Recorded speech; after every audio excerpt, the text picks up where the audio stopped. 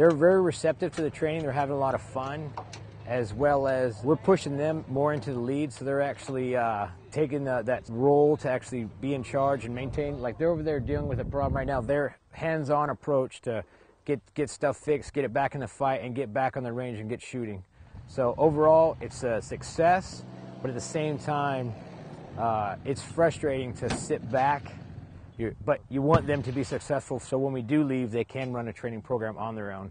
So it's painful and enjoyable to watch the progress, but it's very painful to say, oh, if I just stepped in there, I could fix it, but what am I really doing? I'm just teaching them to rely on other people, and that's not what we're looking for.